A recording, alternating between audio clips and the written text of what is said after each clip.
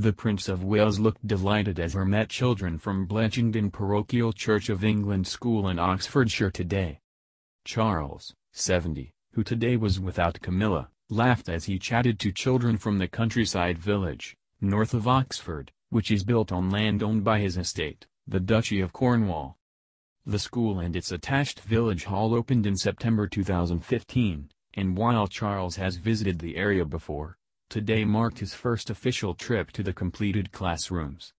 As well as watching children demonstrate their baking skills as they made Celtic oat cakes, he helped to plant a tree on behalf of the Woodland Trust. The future king looked typically smart in a grey checked suit and red patterned tie. One school child, Mason, was pictured comically holding his hand up to the prince while Charles knelt down during lunch. He later looked very animated as he chatted to a pupil named Imogen outdoors during a tree planting session. But it wasn't just the children who met the prince. Local builders also enjoyed a joke with the royal as Charles stopped for a chat on the building site. Later, he planted a tree in the village, while many pupils braved the cold in green school jumpers to wave Union Jack flags. The visit comes just days after Charles told children he hopes they will make a real difference to the future of this country as he visited a school affected by the Grenfell Tower tragedy.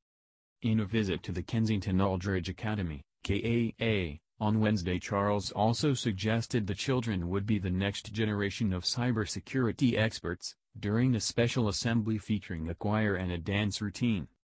He spoke to 5 pupils affected by the Grenfell disaster, telling them they were lucky to have the opportunities of enrichment the school offered. It's a busy time as always for Charles, as Clarence House recently announced he will be joined by the Duchess of Cornwall on an upcoming royal tour of Cuba.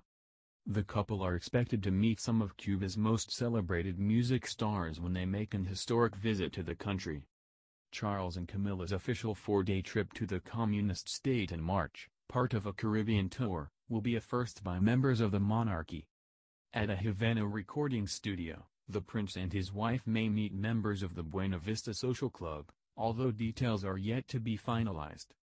The group became worldwide celebrities when their 1997 album became a surprise global hit and Grammy Award winner. Other highlights of the Cuban trip will see the couple meet Havana owners of the famous vintage cars still running in the capital, although these will be British classics.